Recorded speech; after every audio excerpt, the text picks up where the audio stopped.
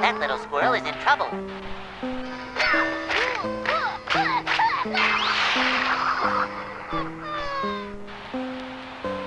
Hey, you like karate too. So, what's your name?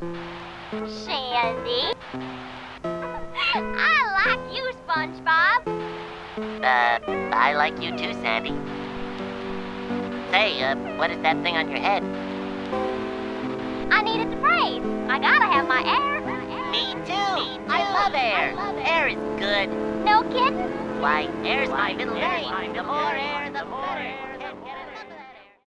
Friends. Whether you know it or not, we all need friends. They play a crucial part in helping us grow as an individual and developing our personality. And not only do they help us, but we also help them as well, making sure that it goes both ways. Truly being a mutualistic, symbiotic relationship. But what happens if you lie to your friend and betray their trust? Well, in today's video, we'll be talking about how easily you can gain a friend and then lose them in a matter of seconds with At The Treedome episode of SpongeBob. But before we go and analyze, please make sure to subscribe and hit the bell notification for the next video. My community tab will be doing votes often to help me make the next video, so make sure to check that out. With all that out the way, let's get into the video.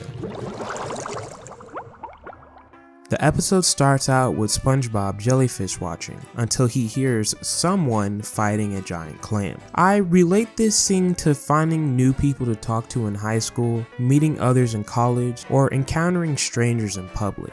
SpongeBob is hesitant at first, and that can relate to it being stressful to push yourself to start the conversation. But in this scenario, SpongeBob is trying to help them. This makes it much of an easier chance of introducing yourself while also putting less stress on you making the first move. SpongeBob, the naive sponge that he is, gets stuck himself, leading him to be the victim.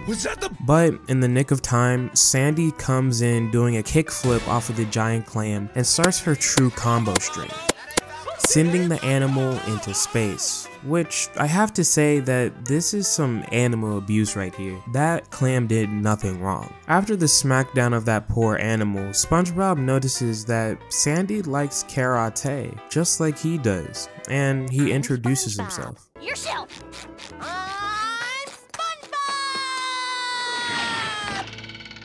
Once the formalities are done with, Sandy shows off her skills in karate and she obliterates this poor rock out of nowhere.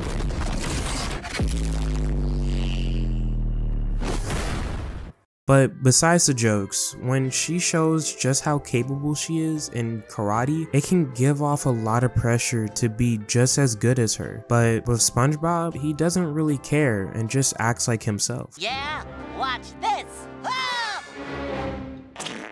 This obviously can relate to real life. Maybe your new friend is better at you in video games, or maybe making art, or just something you have in common with them. Either you can become envious and start small arguments with them, or you can be like SpongeBob and be yourself, having fun, making jokes, and not getting jealous. But like I said in the beginning, you can easily lose the chance of being friends if you act out of spite, jealousy, or hatred.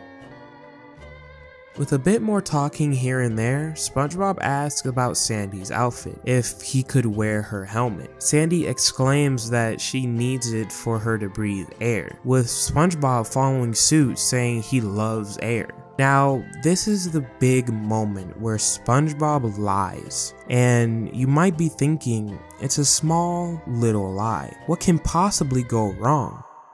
You really thought it was that simple? This is where madness starts. Let's take a moment to picture this. You just met this amazing friend that has almost everything in common with you. You talk to them every day and you hang out with them all the time. It seems like nothing can get in the way of both of you. But one day, your friend opens up to you about something tragic. It could be a loss in a family, money issues, or something that makes them upset. Now, either you could be a good friend and just listen to them, or you lie. and try to relate to them by making up a story just to get closer to them. But you truly have no idea what you're talking about. If you're just listening to this and wondering who would do such a thing, well, sadly to say, a lot of people have done this very thing. Whether it's out of fear, love, or whatever emotion that drives you to make dumb decisions. So, how does this relate to SpongeBob and Sandy? First, take that very tragic event with your friend and replace the air moment with it. And then just take SpongeBob as the same, lying and trying to relate to Sandy.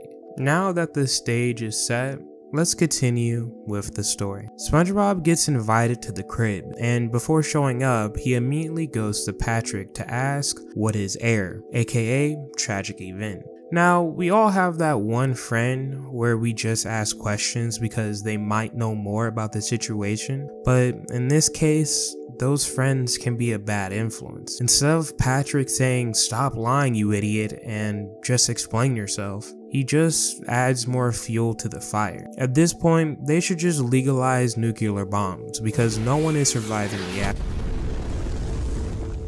They head out to Sandy's Treedome, and SpongeBob steps inside the airlock. This scene perfectly describes what it feels like when reality unfolds right before your eyes, as guilt takes a hold of you. As the water disappears, so too does SpongeBob's courage, seeing guilt take over as he doesn't fully understand what the lie has turned into. He steps inside the Treedome, trying to act natural, but suffering from the pressure of the lie. Now, obviously, we know the little bro is just dehydrated, but this is what it can feel like when guilt, stress, and fear take over when you continue to keep up a lie. Deep down in your conscience, you know that you did wrong by your friend and betrayed their trust. Whatever you do from here on out will not matter, and the damage is already done. You either can keep up the lie until everything comes back at you in 10 folds, or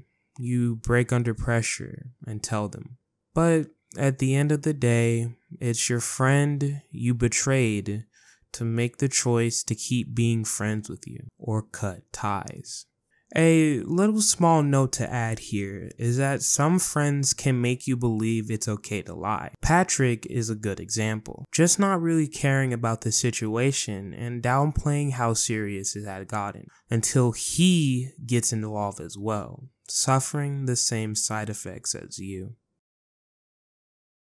Don't be a bad friend. It might seem simple not to lie or not to do dumb stuff, but it can happen easily with some few words. Watch what you say and make sure you cherish the people around you.